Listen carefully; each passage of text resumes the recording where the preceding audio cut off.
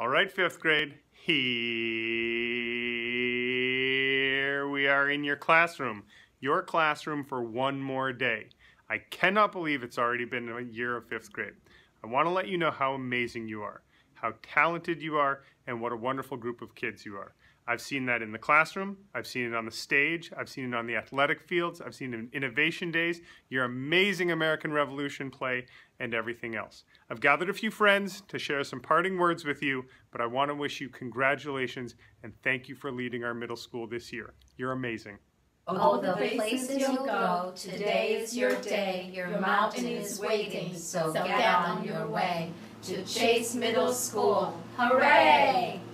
Try with all your might, laugh with all your heart, and sing with all your soul.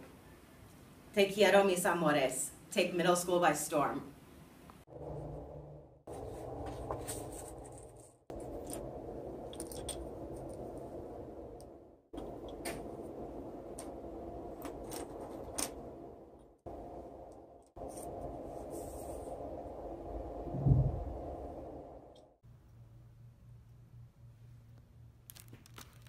Hats off to you.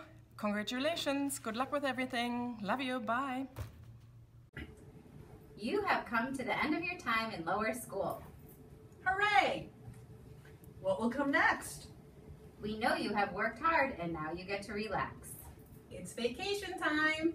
How will you spend your well-deserved summer break? We wish you well in middle school. What an exciting future you have. What will we do without you all next year? Remember to try your best in middle school. Be kind to each other. What will your future hold? Congratulations, fifth grade. Hey, fifth grade.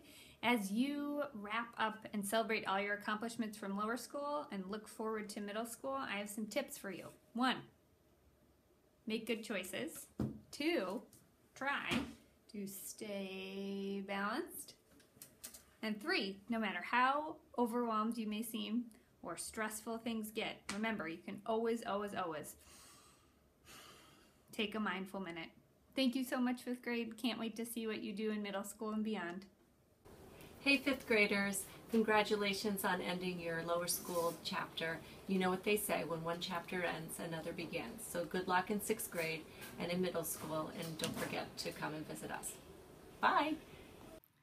Beethoven said, "To play a wrong note is insignificant, but to play without passion is inexcusable." Look, you're not going to be perfect at everything you do, but put your heart in it and you'll be all good. I'll see you over there. If I were not a teacher, I wonder what I'd be.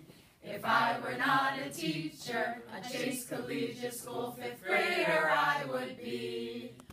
Work hard, play hard, and learn from your mistakes. Work hard, play hard, and learn from your mistakes. Work hard, play hard, and learn from your mistakes. If I were not a teacher, I wonder what I'd be. If I were not a teacher, a Chase Collegiate School 5th grader I would be. I love you all. Go do awesome things in middle school.